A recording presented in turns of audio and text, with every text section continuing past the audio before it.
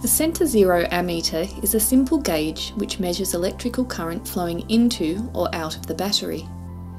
It's very important for the pilot to understand this gauge, as it can indicate a potential problem in the aircraft's electrical system.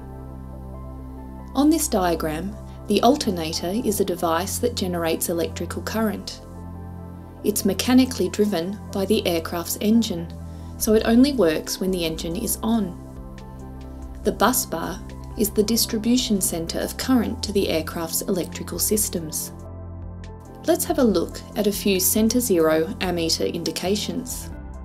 With engine off and the battery switched on, the battery is the only source of electrical current. The ammeter needle swings far to the left of zero to indicate a discharge. In flight, however, when the engine is on, this could mean that the alternator has failed. Since the battery has a finite charge, it can only supply current for a limited time. The battery is used to drive the electric starter motor to start the aircraft's engine. This process demands a lot of energy, so the battery drains quickly.